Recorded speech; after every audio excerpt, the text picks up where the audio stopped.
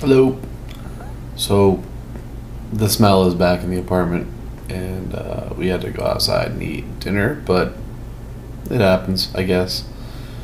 I'm just gonna see what I can do to write some more letters to the landlord and just basically tell them that something needs to give. Anyway, other than that, I worked in the morning, got off in the afternoon. Went and got my feet rubbed by this little Chinese masseuse place. It was amazing. It was so relaxing. She had a good amount of force in the massage, so I was very happy with that. But other than that, pretty easy day.